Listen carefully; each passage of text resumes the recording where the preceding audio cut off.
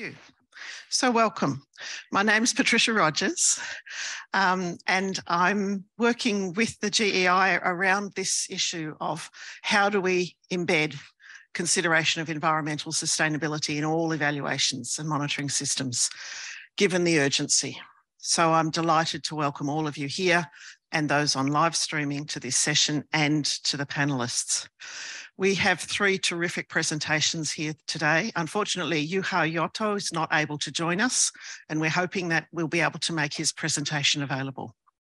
So we're going to start with Elaf Zain, who's going to talk about one project, a climate change project, and talk about some of the lessons from that. Then we'll have Joanna Varela, who's going to talk about a climate change monitoring system that's in place. So that's expanding it. And then Andy Rowe is going to talk about an evaluation across a portfolio of programs that were not climate change programs, they were not environmental programs, but we're looking at the environmental impact. So it's sort of expanding that. What we're going to do is give each of them 10 minutes to present. We'll have a chance for about 5 minutes of questions on that. And then at the end, we'll have a chance for some broader discussion. So I look forward to your involvement and hand over to you, Elaf. Hello, everyone. Good morning. It's me, Elaf Zain Abdin. I'm an NEC officer for a building resilience climate change project. And at the same time, I'm a communication consultant for the same project. In today's presentation, I would like to present and show how good evaluation system can helping us in achieving good results, great outcomes, success stories, and lesson learned. So basically, the presentation will focus on an implemented project. It's a climate change adaptation project in Sudan. So I'm going to mention what has happened in the evaluation, what method did they use, and then I will share a success stories as a result of this evaluation.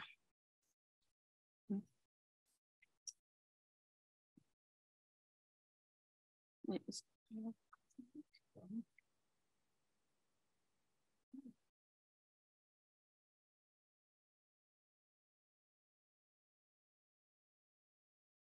Okay. So I choose to talk about this project because the number of positive feedbacks from communities, also because I did a post-evaluation for this project as a part of my master's degree. As a part of my master's degree, and I have a lot of information about this project. So basically, let me give you a small details about the project. The project called it an implementing priority adaptation measures to build resilience of rain-fit farmers and pastoral communities. The period of implementation was from 2013 to 2016, and the partners are the GEF, the Higher Council for Environment, and also the UNDP.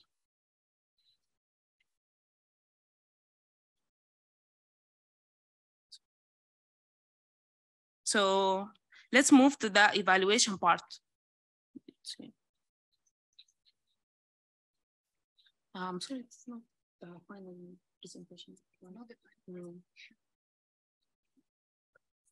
No, yesterday. Yesterday.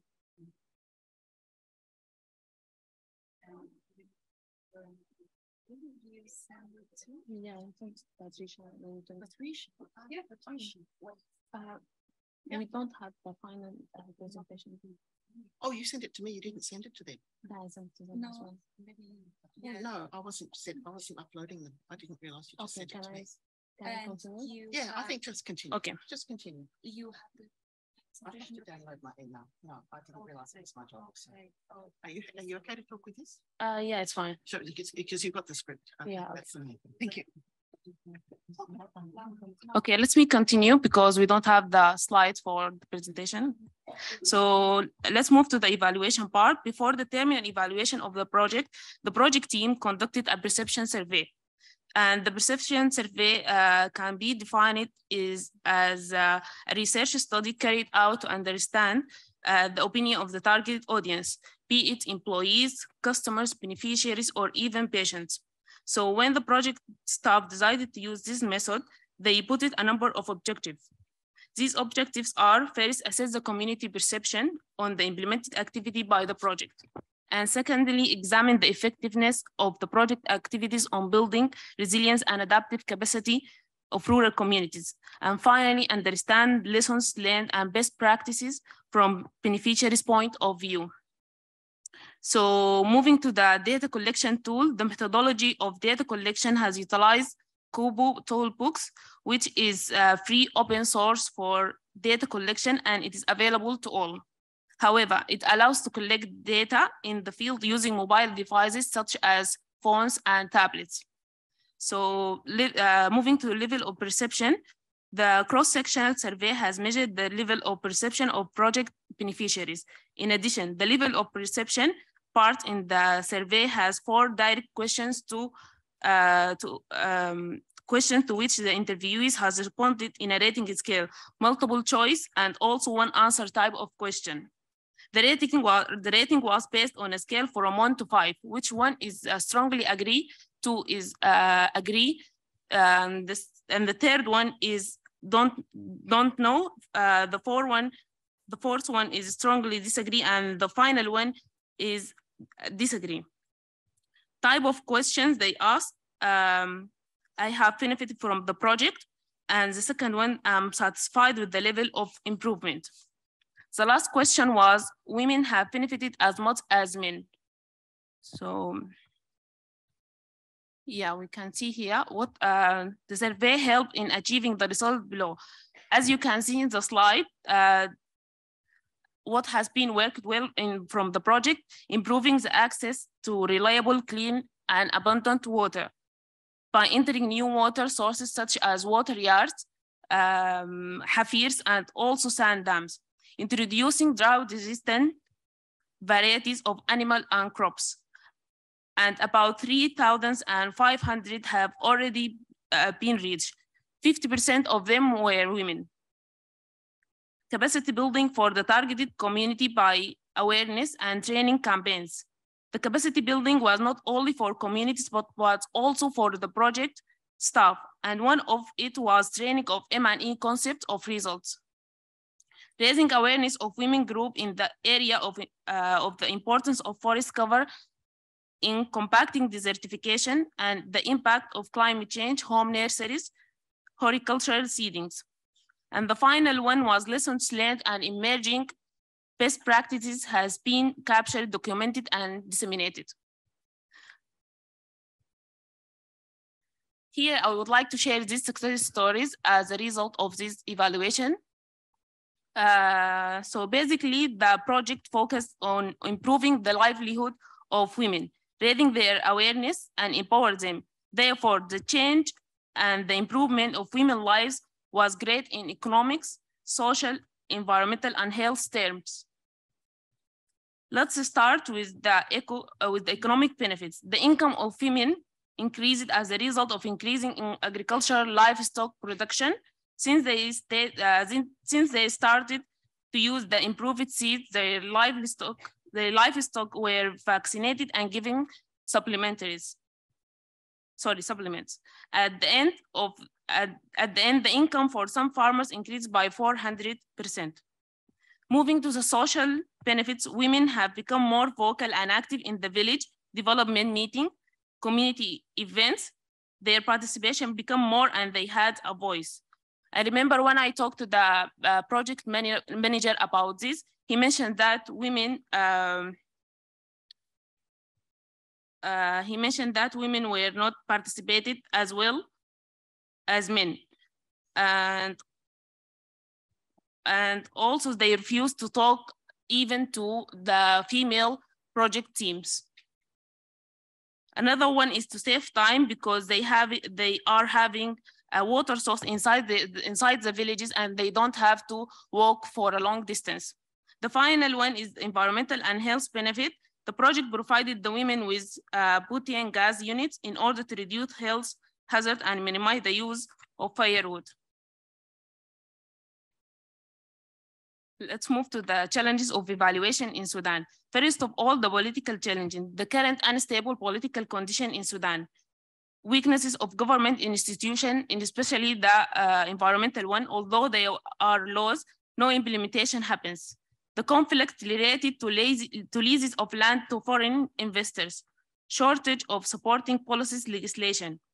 Environmental challenges, the use of biomass for domestic energy, shortage of environmental data, and lack to use existing data, academic research, GIS mapping. Social challenges, migration problems due to seeking for job opportunities, resources-based conflict, especially in the west part of Sudan. I have some recommendations here. So let's conclude with the recommendations. Improve the environmental governance system and increase the level of cooperation between different partners. Enhance the knowledge of the community and indigenous people and try to engage them and using their knowledge and local skills because they know more about their areas. Evaluation must be done by internal, external evaluation and communities groups. Partnership with local institutions can expedite the evaluation process. So that will be all. Thank you. Thank you.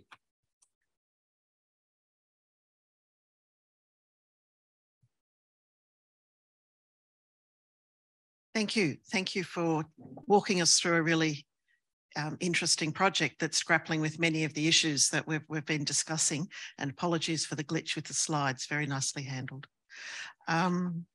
This is where you have an opportunity to ask a few questions about the specific presentation. And I was particularly struck by the sort of recommendations that came out of that around the importance of partnerships and involving a range of people there in doing the evaluation, which really leads, I guess, to the question that I'd like to ask out of that. What do you think really helps with making this data useful and used for decisions and actions? You know, what were some of the things that you think really help that from this example? Okay, thank you for the question. I think the most important thing is to use the participatory M&E approach in order to engage all the stakeholders, multi-sectoral, regional, federal, and all the communities, because this will help in resulting bottom-up and regionally led collaboration. In addition to this, through the engagement and commitments of partners, we will achieve a good practice for coordination and continuous of knowledge and data. Thank you. Are there some other questions that people would like to raise at this point? Comments? For some of you, you might already be working in these types of projects or overseeing them. Others this might be a whole new experience to think about how you might go about this, that you might like to ask about or offer a comment. Please, thank you. Just do you want to just grab a mic and just introduce yourself and where you're from? Yeah, thank you for the presentation. I'm Laura Fantini and I'm an independent consultant. A very quick question. I want to ask if the success stories you showed us they were some expected outcomes of the project, or you had the opportunity to see that they were somehow unexpected? So this is my question. If it's in the boundary of the project that you raised up this success story, so it was something surprising you. Thanks. Okay, thank you for your question. So the project has a number of objectives that made in the beginning of the project, and at the end of the project succeed in achieving these objectives, and also for the success stories as well. So these success stories was part of the project objectives. Thank you. Is there another comment or a question people would like to raise? Sure. Okay, we'll come back at the end and pick up some cross-cutting issues and revisit that. So I'd like to move on to Joanna Varela.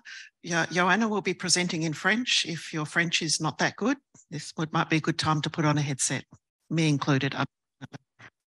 Roanna, it's your sister. Thank you. On peut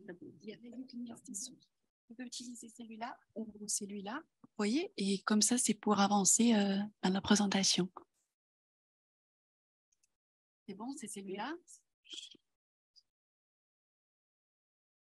Bonjour à tous. Je m'appelle Joanna Varela, je suis du Santo Tomé et Principe. Avant tout, je vais parler de mon pays, sa localisation géographique. Santo Tomé et Principe est situé à l'océan Atlantique.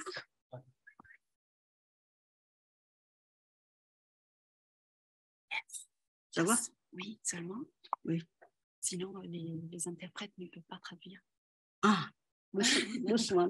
Non, doucement, ça va, vous parlez doucement, c'est seulement dans le micro. Ouais, ça va. C'est bon. Merci. Oui, comme j'avais dit, pour commencer, je vais parler de Santo Tomé et Principe, mon pays. Santo Tomé et Principe est situé au océan Atlantique, à 300 km d'ouest du Gabon et 240 km d'Afrique centrale.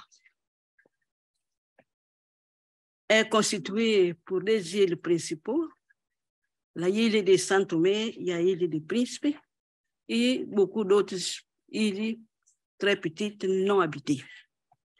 Est d'origine volcanique et occupe une superficie de 1100 millions de kilomètres carrés. Sa population est d'environ 220 000 personnes.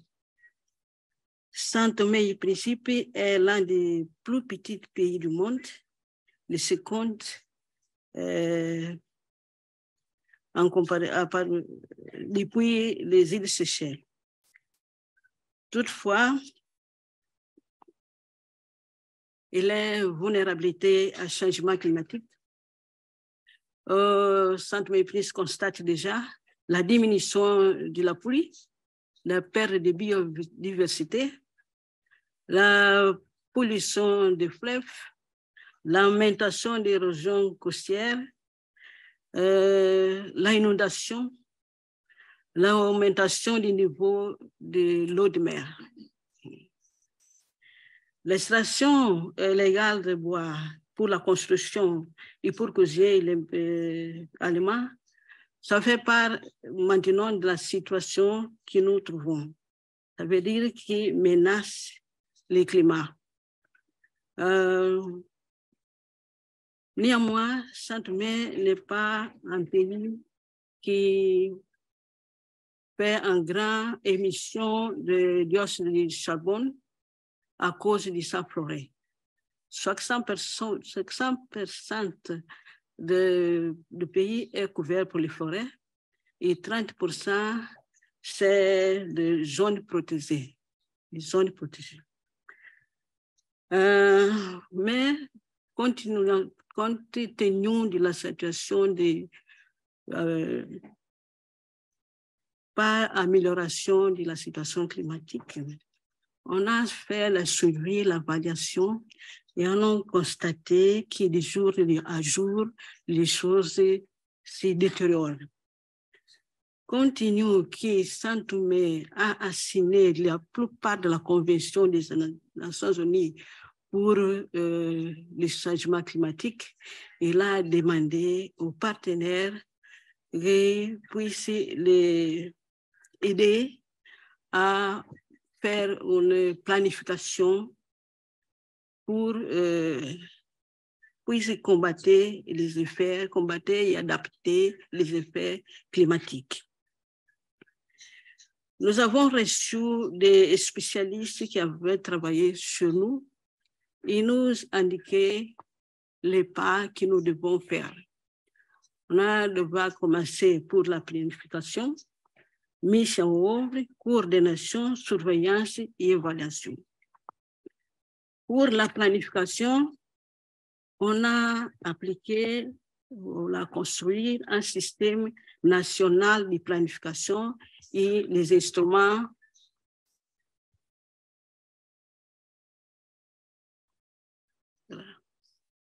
et les instruments de planification, avec tous les articles qui sont nécessaires pour avoir un système de suivi avec la participation de tous les acteurs politiques, des gouvernements, des organismes civils, des organisations civiles. On a installé la direction de planification comme un organisme responsable pour la programmation, élaboration et de coordination des instruments de planification. Pour la mise en œuvre, pour questions spécifiquement de climatique, on a créé le Comité national pour le changement climatique qui réunissent les 3 mois après avoir aussi les points focaux dans ces services qui travaillent directement avec les problèmes de climat. Et une fois pour année, les ministres d'infrastructure, donc qui traitent des problèmes climatiques, participent à ces réunions. Ils font des rapports trimestriels et envoient aux partenaires de la situation que nous sommes.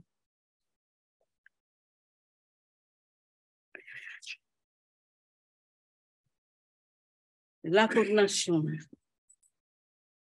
Nous pouvons dire ici que São Tomé et Príncipe a rejoint le partenariat par série nationalement déterminé. Ça veut dire que São Tomé a néanmoins d'être un petit pays qui n'y pollue comme les autres. Il a pris la décision de pouvoir aussi participer dans l'amélioration du climat. La parcerie NDC a fait sa première mission en 2007. Il avait nous aidé à préparer un plan de mise en œuvre des parceries nationalement déterminées qui São Tomé et Príncipe. Et São Tomé et Príncipe a fait des efforts de mise en œuvre des énergies propres pour lesquelles une plateforme de coordination a été mise en place. On fait l'évaluation du potentiel électrique et établissement d'objectifs, de trajectoires, de mesures et de programmes, opérationnalisation de la plateforme de données et du SAT du Comité national du changement climatique.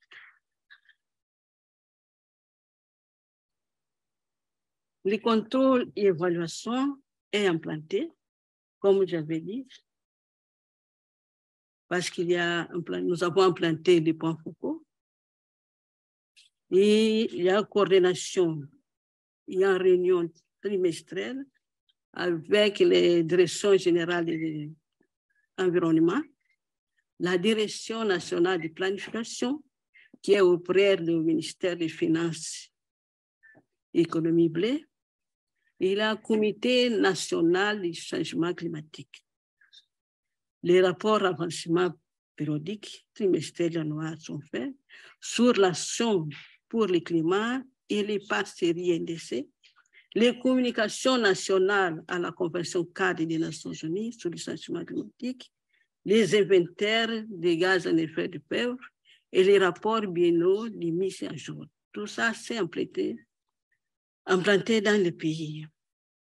L'évaluation de la mise en œuvre des parceries porte entre autres sur l'amélioration de la redevabilité dans l'utilisation des ressources et la génération de connaissances dans le domaine climatique pour la prise de décision. Enfin, nous pouvons dire que c'est important d'avoir l'évaluation, un système d'évaluation impliquant tous les gens, tous les États, tous les niveaux des services qui nous permet de savoir où nous sommes, identifier ce qui est nécessaire pour l'améliorer, au fin de prise de mesures propres pour l'amélioration de la situation. Merci. Thank you.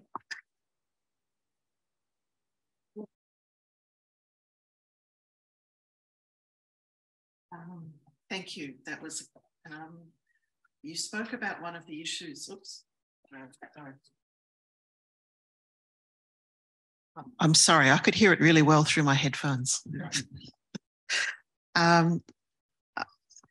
You spoke to one of the issues that again had been raised in the plenaries about the responsibility for mitigation and adaptation and how all countries, I guess, have a responsibility to report on these, but that there's some very clearly differential contributions to the current situation. I was very pleased to hear about how it's the coordination and coming together that really helps take this forward, and how you see evaluation as being critical to find where things are not working and how they might be addressed. Do you want to just offer any insights about what you think really helps in terms of supporting that use of the information?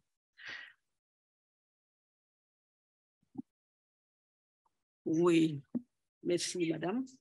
À cause des informations qui est partie de l'évaluation, nous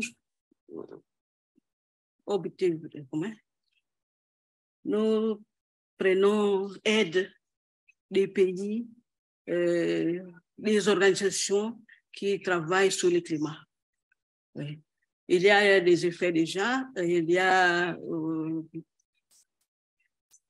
aide en ce qui concerne des lois pour bien organiser. Il y a, par exemple, des zones côtières, hein, qui est au bord de la mer. Hein. Ils vivent les gens là. Ils ont déjà aidé à remplacer ces gens à une autre place qui est plus sécurité. Donc, on trouve déjà les effets d'avoir une évaluation qui montre la situation du pays en ce qui concerne le changement climatique.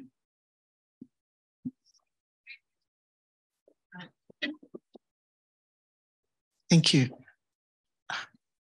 Do we have any other questions or comments about this example?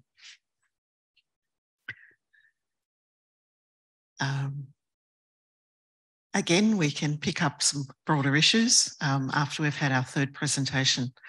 So I'd like to hand over to Andy Rowe, who's going to talk about a very different type of evaluation, a retrospective evaluation across non-environmental programs. Thank you very much. It's a great pleasure to be here. And it is tremendously encouraging that evaluation is recognizing the connection, the coupling of human and natural systems, and making serious strides towards incorporating that coupling of human and natural systems in our evaluation work. And as Patricia has said, our position is that it should be included in all evaluations, regardless of whether they had environmental or sustainability outcomes or not.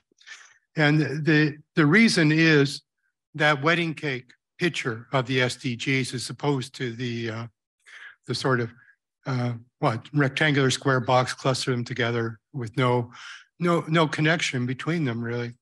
And what the wedding cake version from the Stockholm Resilience Center, but you can see at UNEP and other organizations, different versions, is that the natural system is the foundation for all of the human SDGs. For everything that humans do, we draw from and we deposit back into the natural systems.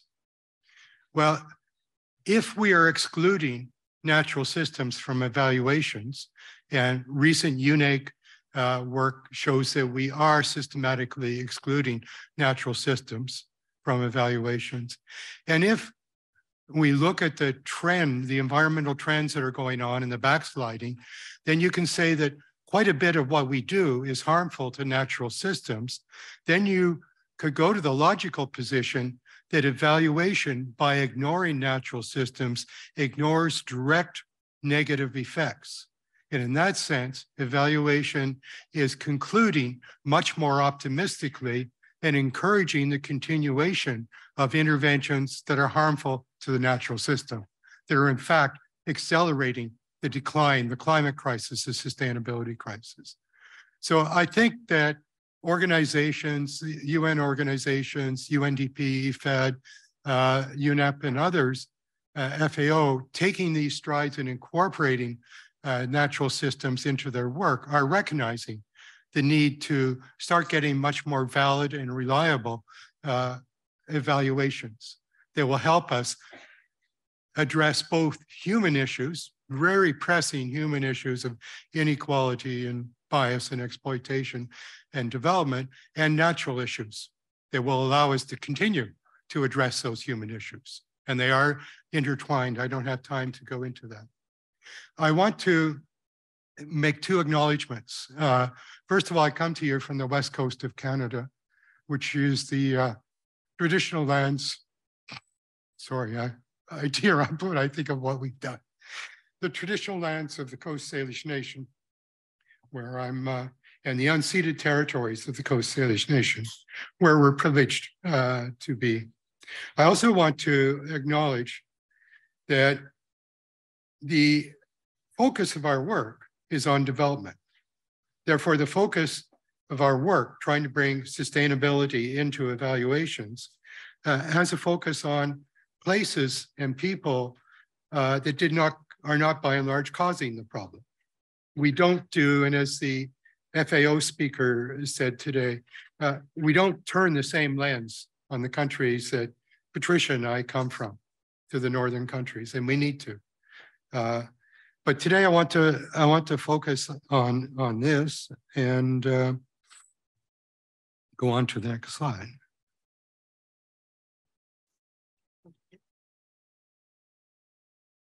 All right. Could you help me, please? You can do it. Yep. Good. Yep. I'm really sorry. Look, it's a sign from the universe. We cannot rely on technological fixes. Right? We've got to rely on each other in cooperative relationships. Okay. Good. Thank you. Can I leave it to you? Can I? This will work. I'll mess it up. There we go. I was recently a member of the evaluation team that conducted a thematic evaluation. You see it titled there. And I was part of the design team. And I think there was a very indicative, profoundly indicative thing that occurred during the design, because the initial design was going to look at adaptation in favor of smallholders, smallholder adaptation to livelihoods, to gender, to the value chain, and things like that. And I made a simple comment. I don't want to be the center of that, but by making a simple comment, what about natural systems? What about sustainability? The response was, good idea, let's do it. The response wasn't, that's not in our remit, that's not our accountability, that's not our structures. The world is changing so rapidly that the agendas we're talking about in sustainability are very much on the table. And so let's get going. Let's get going with it. And I think that this excellent evaluation with an excellent team, led well, well-resourced, provides proof of concept that it isn't all that hard to do, that we can do it with our existing capacities, technical knowledge, social knowledge, process knowledge, et cetera. So that, to me, is the main takeaway. This was the methodology we used, and you can see by the highlighted yellow, we included a special study. We did 3 thematic learning studies, and the sustainability study was one of them. And the whole evaluation provided included the provision of information for all 3 thematic studies, as well as special undertakings. So it was conducted fairly seamlessly as part of the whole evaluation. It used all of the normal information gathering that you would have used if you weren't looking at sustainability. It just added a bit for each one. And the sample was quite robust. We're dealing with 20 country case studies. That's quite a robust sample. So we just built questions and in sort of considerations in. I will say that the team, the evaluation team, had individual capacities that included natural systems, a pastoralist who knew about pastoral landscape and pastoral farming or agriculture, for example. Oh, wrong one. We introduced, because when the team leader, Nancy, said, yeah, let's do it, he also said, can we do it? And my response was, I think so. I'm pretty sure we can. And we did. And what we did is we developed a typology that really portrays where we've been and where we need to be in terms of natural systems. It also portrays where we've been and where we need to be in terms of human systems, in terms of inequality.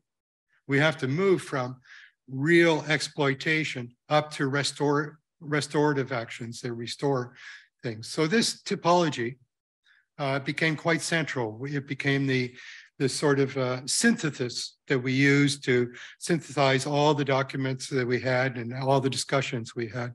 I won't go into the details of the process, but basically it was a consensual process, first amongst the study team, and then over increasingly broad circles with the country and regional offices, and then with the evaluation office, of course, and then moving up through IEO until we reached through EFAD, until we reached a position where we were confident that our observations were accepted in the organization, that we didn't have holes or gaps. And at one stage, someone pointed the Egypt project that we had graded a certain way was inappropriate because we had the water source wrong.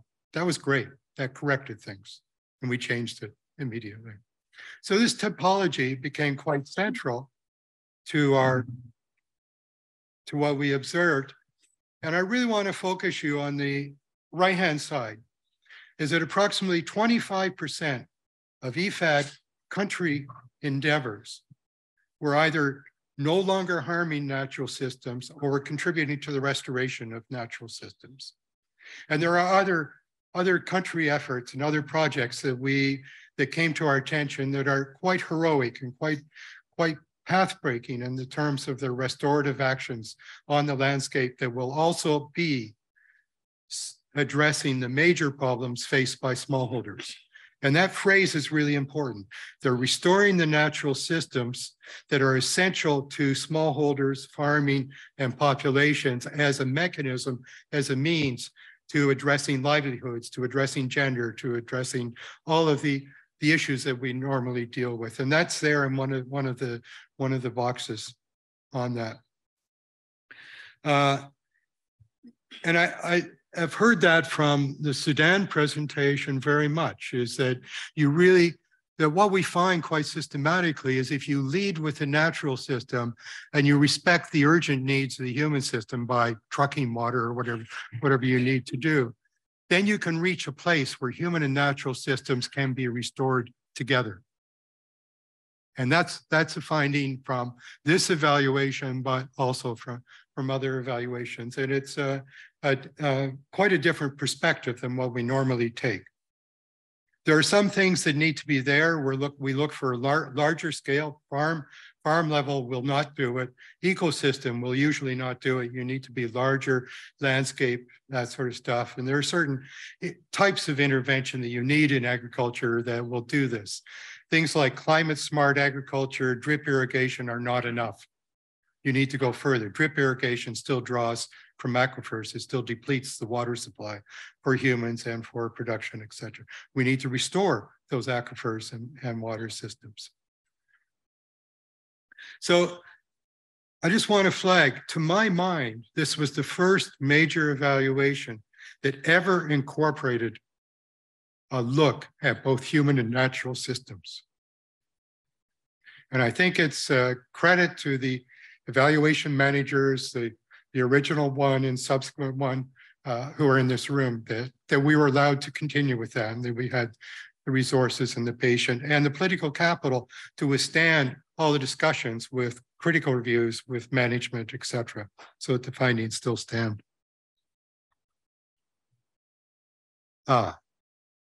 Briefly, everywhere. We need to put this everywhere. WASH programs. What is WASH for? Sanitation and water, natural systems. How can you evaluate a WASH program without considering the effect on natural systems? Plastic bottles. How can you evaluate, let's just, I'm not picking on World Food Program, but World Food Program uses a lot of plastic. Their procurement should be, their evaluation should be looking at procurement so that the plastic they purchase is made from recycled plastic, not from raw petroleum. It's a very simple thing. It's a minor cost, but it's part of the job of evaluation to make sure that the entire chain and then the landfills that are created by our emergency are appropriate and are managed appropriately, et cetera, that we don't, in our treating of absolutely urgent and desperate human problems, we don't pass the buck to the natural system and leave the damage there. So I think there's a very strong argument for looking at sustainability and equity in human systems together, not separating them. It isn't either or. We need to adopt a worldview that seeks win-win. And the evaluations need to take a position that win-win is possible. Rarely done, but that should be our standard. We shouldn't be just saying, well, there was an improvement of this much in human and, yes, there was damage to natural systems or improvement in natural systems by this. Did they seek win-win so that they were optimizing, doing their best job on both? And can they make a judgment using that topology or something else that actually tells us how much harm or how much benefit is being done? Footprint evaluation exists. I think we're in year 3. We're funded by GEI primarily. If you go to our website, you'll see a guidance document such as this, sort of advising or suggesting how you might start incorporating this. You'll soon see work on the topology. You'll see some case studies there. You'll see a discussion group and things like that there. So we aim to be a resource, not the resource, but a resource that complements all the efforts that you're doing and that colleagues at the table are doing in order to bring sustainability in the natural systems. Our theory of change is basically, we're not going to spend time arguing that you should do it.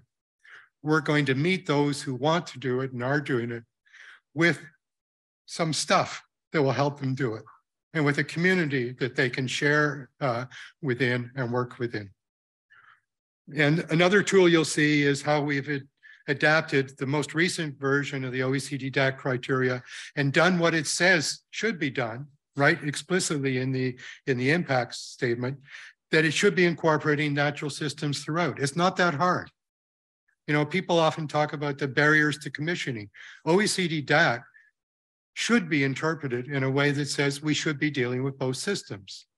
We have things up there called key evaluation questions, because when you go from criteria, then you go to questions and you end up with 50, 80, I've seen 120 evaluation questions on some evaluations.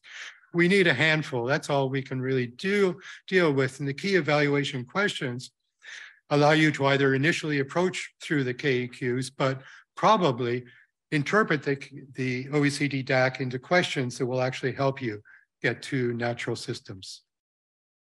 So thank you for that. Thank you for joining this session.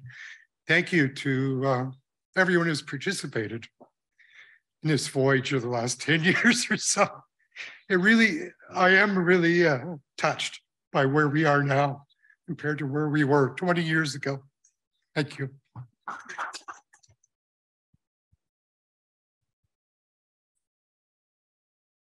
I could just add a personal note. I mean, I was inspired when Andy came out to Australia and spoke at the Australasian Evaluation Conference, and we all just went, oh my gosh, we have to do something. And it's been a real privilege to work with him and the rest of the team on how we can do it. So before we'll have a chance to have a broader discussion, but I'll give you an opportunity if you've got some particular questions who would like to raise some questions at the back. I'll just take a couple. One at the back. Anyone else who'd like to make a comment at this stage? So I'm going to ask you some hard questions in a minute. So we'll start at the back, please. Oh, you'll need a microphone. Yes, please. And you're going to speak in English because I need to get my headsets ready. Yeah. Nope. Good. All right. Thank you, Andy, for your presentation. Thank you also for your land acknowledgement. I'll take time to do one myself. My name is Isabelle Mercier, and I live and work in Ottawa, which is the traditional unceded territory of the Anishinaabe people. I'm really interested in this. One of the questions I have is that any intervention usually just doesn't happen in a void, right? We arrive and there's practices that are in place, and we're trying to change them, right? And I wonder how you treat this idea of a baseline. You know, are some interventions doing better than what the alternative was before the intervention happened? Do you look at that, or do you start with this idea that we'll look at our intervention, whether or not it's replacing worse practices, and we'll just assess our intervention as having to be completely sustainable itself? Or do you start with a baseline of, well, here's where we were, and after our intervention, we're doing better on these fronts? And in which case, how do you get that baseline data? Because it's usually absent.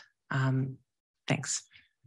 I think there are a number of issues you're raising. In a typical development project or program, there will be a requirement in the design to talk about climate. Is it a climate vulnerable thing? And that's sort of a checkbox thing.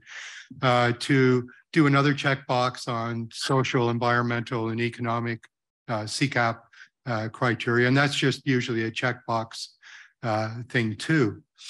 And the result is that often when you look at the design, you say, this is going to really be harmful. You can see it right from the outset. And the problem is the design and the processes used to negotiate the intervention and the trade-offs that occur within that. So what I would really like to see is evaluative thinking looking at both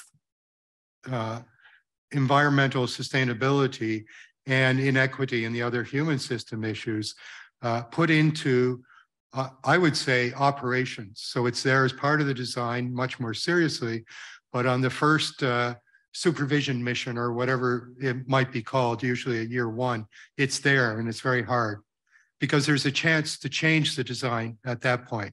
2 or 3 years down the road, you've already committed most of the resources. You can't shift. So I would like to see that, and that would provide the baseline. I would like to see more in the approval process for projects or the review and approval. I would like to see more insistence on substance instead of checkbox on these things, which would contribute to a baseline. And then the final thing, and I think there's something that Patricia can comment on quite well in terms of information sources, et cetera, from one of the case studies that we've done.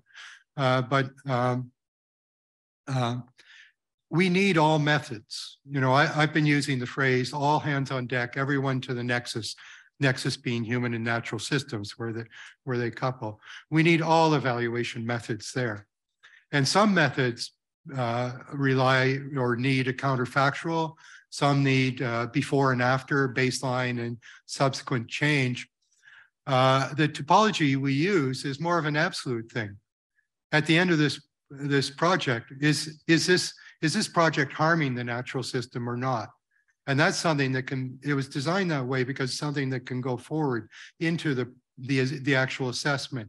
You could use that typology and the rubrics that we're developing for it to scale it down for all size projects in all sectors can be used to actually judge from the outset the prospects for that project and enter into the negotiations. So I think your question is superb, and it touches on a number of fronts that are quite important and things that we need to change. The metric I use is 2030 is 8 years away. The typical development project is 5 to 7 years before an evaluation is done. So anything we're launching now is going to be evaluated in 2030, by which time we will have crossed thresholds which we can't come back from. So there is an urgency that really should be taking priority over fidelity to evaluation methods. We need more nimble and honest approaches, I think. Oh, a question at the back. Yeah.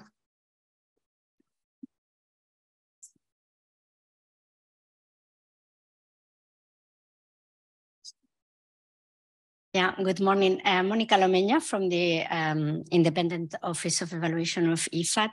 I wanted to get your views about the practical constraints that we have to really implement this thinking, because I think we can have the thinking from the evaluation side and from the design side, but then we go to the countries and we have a Ministry of Environment dealing with certain issues, Ministry of Agriculture dealing with other issues. And as you know, the incentives sometimes are like even contradicting. Even within our organizations, we are trying to go forward for more integrated approaches. IFAD now is mainstreaming gender, youth, nutrition, and climate. But then sometimes you find that in a project, the person dealing with climate or environmental issues, it's a social scientist or the other way around because of budget constraints. So I wanted to get your views about it's also our trainings, no, in the university. Like very few of us have a very kind of broad training, and then you are considered not an expert of anything in specific. So I wanted to get your views about how to overcome this in practice with the systems we are operating in, both in the countries and in the international organizations that support these countries. Thank you.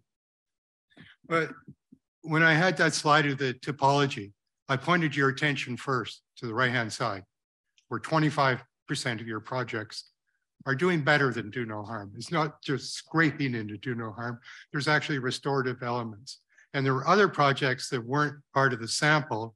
For example, a very large project in Northeast Brazil that is fairly firmly on the restorative ground, or some of the Great Green Wall projects in sub-Saharan Africa are really part of the restorative efforts. Projects in Kenya that take a whole watershed approach to restoration. These are all IFAD projects. They got negotiated. And they couldn't have been easy to negotiate because Green Climate Fund was often a partner. The national government or state governments were partners. So it wasn't, couldn't have been an easy negotiation.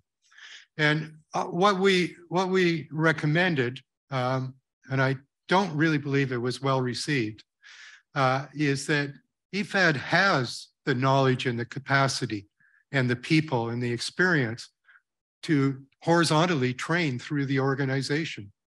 You've got successes that are achieving wonderful things. So use that. Don't try and bring this from outside. Use it internally where people can share, where it's safe to ask questions. How did you do that? I had this problem, that sort of stuff.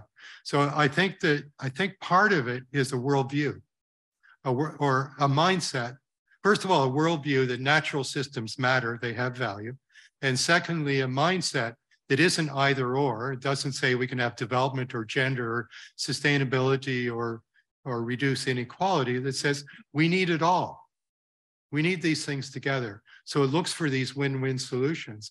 And that's exactly what IFAD staff have done in country and in regions throughout the globe, but particularly in Latin America, South America, where that type of process is well-grounded, and in sort of, let's just say Central Africa, where it's working really well. So you have it. You have the knowledge, you have the experience, you have the demonstrations. Thank you. I'm very keen to have some broader discussion about this because I think the big questions is, Indran, did you want to make a comment before I launch? Go, please.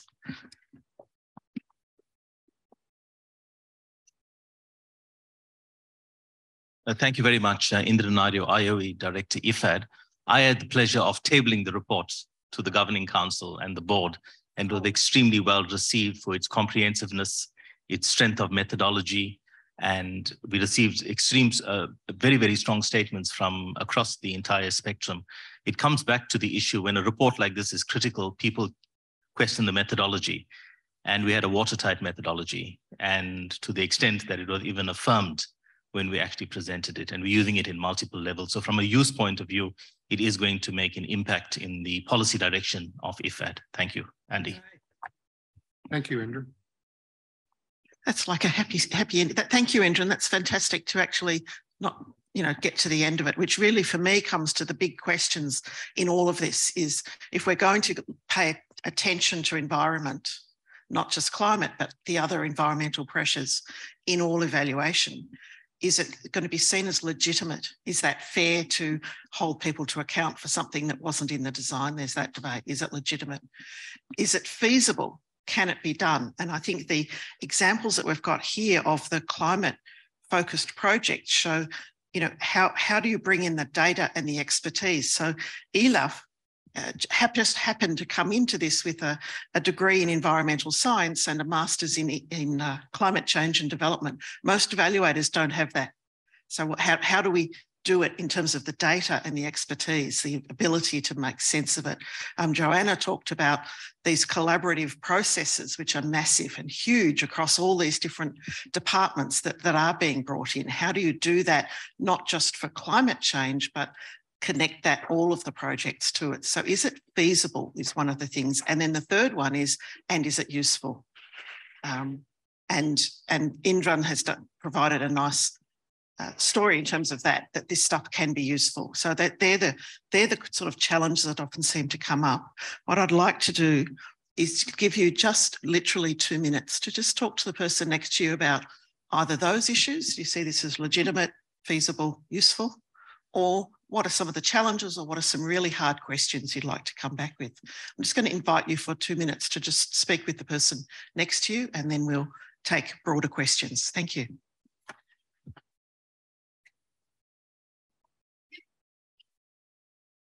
Both of yours. The work that both of you have done is excellent. It's, it's foundational to that.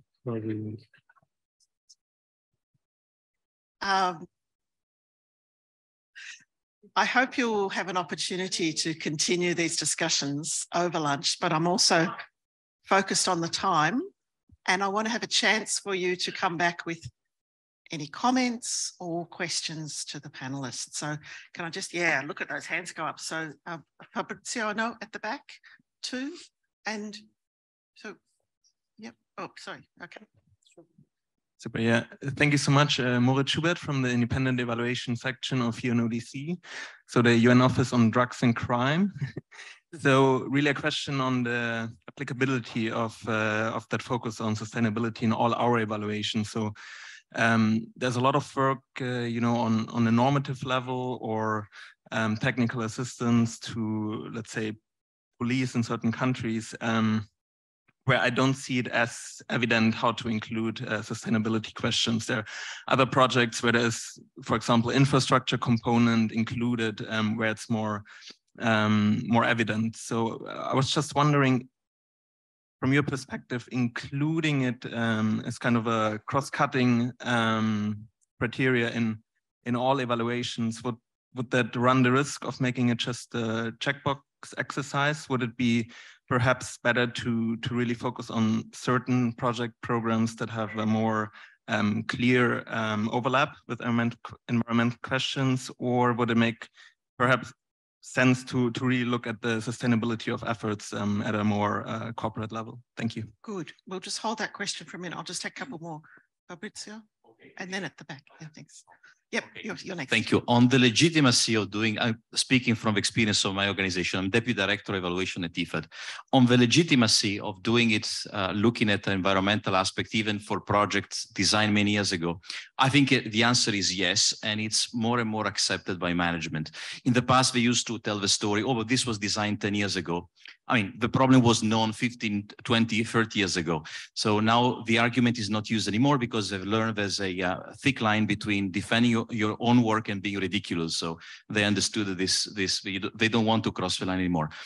On the feasibility, I think I'm becoming cautiously optimistic because the data was a problem in the past. Now we have lots of data available almost for free on internet-based, based on machine learning, where you don't need your self-expertise to analyze the data. You need expertise to interpret some of the data, but a lot of data are available almost for free. And so they can include it within your ordinary budget for many evaluation. Not all many, but for many they are. Great. Over, thanks. Thank you. And there's one more just behind. Yeah. And then we'll have a response to this. Thank you. Patrizia Coca, GEI. I'd like to ask, what have you seen being the most effective way to bring this, what you learned from the evaluation back into the project design, and how knowledge management has helped, and what have you seen as being the most effective? Thank you. So there's those three questions.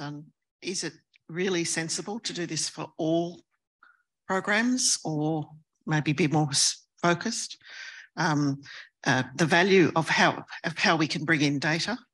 And this is where you might also say, how do we bring in either outside experts where we need them to make sense of that data, or how do evaluators build up some knowledge to be able to make better sense of that data? And then the third one around, how do you turn that into action? So Andy, do you want to start with the response? Sure. I think the other two panelists have some real insights to contribute to this too, but I'll start. In terms of the drugs are very interesting, a good example. So it's not obvious. I mean, you know, in urban settings, needles lying by the street, et cetera, that's, you know, that's low-hanging fruit. But what we say is, we don't know. You need to explore it, and we suggest you do it by opening up your theory of change. So you have your intervention and extend it wherever it goes in human and natural systems. And then find out where there's intersection, where there's coupling between human and natural systems. And they'll either exist or not exist. If they don't exist, I suggest you return to the opening up and try again. And if they still don't exist, then chances are they're not there within your intervention. But your intervention needs to reach, just as you reach, you know, drug issues, you reach back to the communities and the problems that are caused in the communities. You need to do that extension. And the worst thing is the accountability frames that programs and projects have. And Patricia said, well, gave the example, we don't have the resources, we don't have the authority. What I do is I say, when I'm getting them to open up, I say, I will guarantee you that I will never, ever hold you accountable or say you're responsible for achieving these expanded frames. But surely you need to know them. And surely if we can find out about them, it will help you seeking reauthorization or further funding, et cetera, because you'll be at the leader of the pack. No one else is doing it. And so that breaks down the resistance. The fear is accountability, responsibility, and being held responsible for things that aren't there. The second question, I think we've proved the feasibility. You know, it's not going to always be feasible everywhere. Sometimes it's going to have incremental costs that are larger than we can bear, or that we might have to make cuts elsewhere. But I think the IFAD evaluation shows that you can blend it in without adding very much extra, without very much incremental cost. Basically, I spent my time, half of my time doing that instead of doing a country case study. So that's a relatively low cost. There were no additional information gathering. And in terms of knowledge, machine learning and web-based solutions, GIS, et cetera, yeah, I mean, just look at the evaluation office at the GEF, the Global Environment Facility, and the tremendous use they make of that. And to me, that suggests something that may seem a little startling. Our typical sampling frames are done within the human system. Now, in reality, gender bias, poverty, inequality, supply chain problems exist everywhere. So why don't we try stratifying and drawing our sample on the natural system associated with those things? Because that's often the causal thing. Why don't we sample on the cause instead of the result? Because we'll see the problems everywhere. They're going to come up. But with that sampling frame, we have a causal story that we can explore, as opposed to a sample frame that tries to seek causes. So I think we have the possibility of really shifting evaluation's focus and really improving our ability to explain causation and explain solutions. Knowledge management, well, I've suggested one is using the successes within IFAD that are there and are important and indisputable. They should be part of a success-based knowledge management in terms of sustainability within IFAD and much more broadly, certainly with the Rome-based agencies. But we have to recognize assessments done by UNEG and the Canadian Evaluation Society shows that sustainability in natural systems are present in less than 4% of evaluations done in Canada and globally. They're infinitesimal. So we have to use what knowledge we have, and we have to build up that knowledge. And sharing, I mean, today you had 3 presentations of success at doing this. Let's not lose them. Thank you. I've got another question here just before I speak to them. Yeah.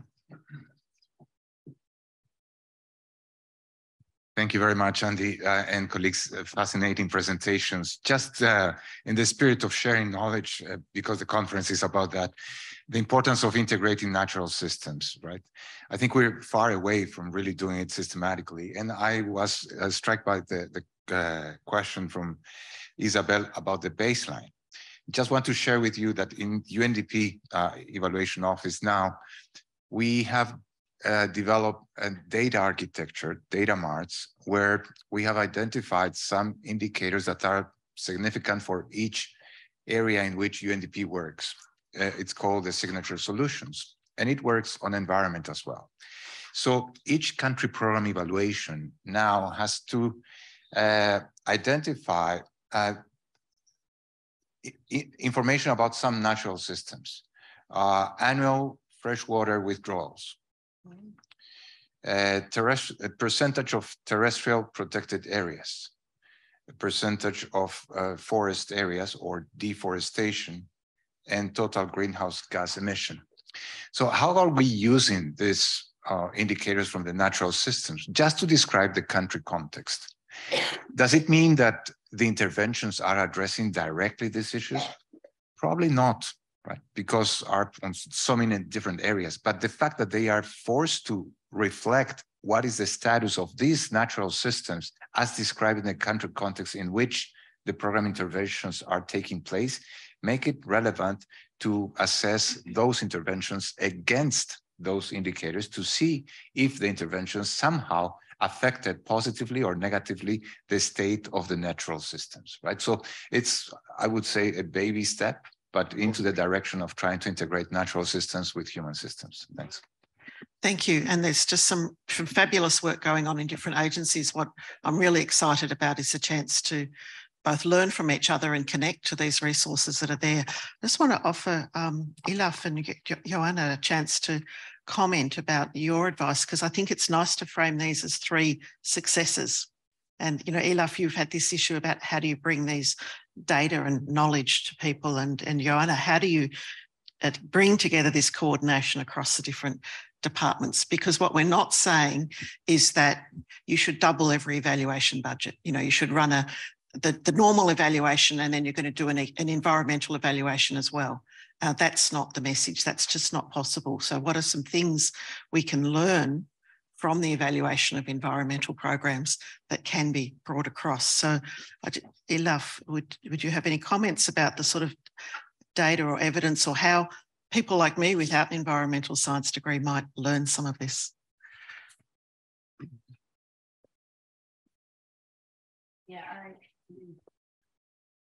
Yeah, I would like to share some point about that.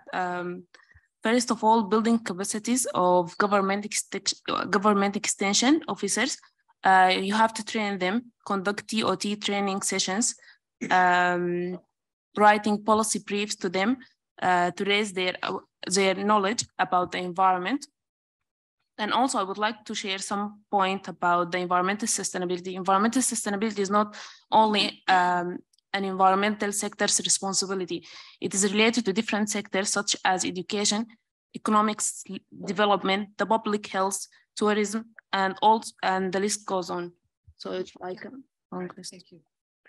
And Joanna, you've had this experience of bringing together all these different parts of government. What's some advice about how we might do a better job of reaching across the sort of silos within country governments?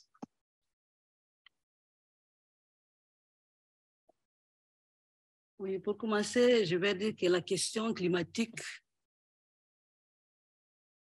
c'est une question transversale. Il touche tous les niveaux d'administration de la vie de la population. Donc, nous avons des ministères qui travaillent directement sur les questions du climat. Nous pouvons dire que c'est le ministère de l'Infrastructure, que les questions de l'eau, érosion côtière, l'inondation, tout ça, c'est avec eux. Nous avons le ministère de l'Agriculture. Quand il y a de mauvais temps, il touche l'agriculture, il touche l'alimentation de la population et tout ça. Ce sont des exemples. Donc, nous avons des partenaires qui travaillent avec nous sur les questions du climat. Ils sont venus chez nous à partir de notre appel pour nous aider à faire un plan. Mais il y a des plans sectoriels. Et après, il y a un plus grand plan qui rajoute toutes ces questions. Et il y a des politiques dans ces plans, les mesures, les programmes, des activités, des plans d'action. Et quel est le ministère qui est responsabilité de quoi faire? Comme nous avons dit, c'est un travail qui n'est pas un travail seulement du ministère. Il est un travail qui inclut tous les niveaux de population. Après ça, nous avons des documents grands divisés, chaque plan pour chaque ministère avec sa responsabilité. Et il y a bailleurs de fonds, des partenariats. Et chaque a son manière de travailler. Il y a qui dit, pour vous aider, vous doivez remplir tout ça, telle et telle condition. Pour telle condition, néanmoins d'avoir un montant financier pour vous aider. C'est à partir de ça qu'ils ont fait un ajuste de compris la condition pour que cette partenariat peut nous aider à faire pour l'adaptation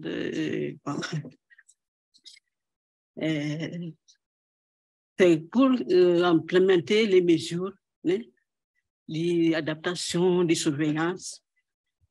Et dire encore que nous sommes tout le moment en liaison avec ces partenaires. Il y a des moments qui nous envoient des spécialistes faire l'approchement, voir bien comment les choses vont. Ne c'est pas seulement le travail des cabinets, mais nous sortons aussi sur le terrain pour voir comment les choses se passent. Si l'investissement correspond à la vérité, qu'est-ce que nous attendons. Mais il y a aussi la question que l'on pose des données. Ces données sont dans la plateforme. Il est objet de discussion au niveau du gouvernement, du Conseil des ministres et aussi de l'Assemblée nationale. Et les partenariats suivent tout le moment comment les effets sont aboutis. Merci. Thank you. That's very helpful to look at not only how do you do the planning, but how do you keep reviewing the implementation? How do you collaborate around the monitoring and the evaluations? And fundamentally, how do you use it to make differences? My apologies to everyone for me not managing the time as well as I ought. I want to thank all the panelists for a fantastic presentation. Could you just give them an applause for a moment, please? Thanks for that. And please, let's discuss it. That's really one of the issues that we want to come out of this work. The work that Andy and I have been involved in is being shared through the Better Evaluation platform, and we're very keen to connect with people who are working on it, who have other resources that should be shared through that. And I think the challenge for us all is to find some practical ways to go forward to make the sort of changes we need to quickly enough. So I invite you all to join in that. Thank you very much.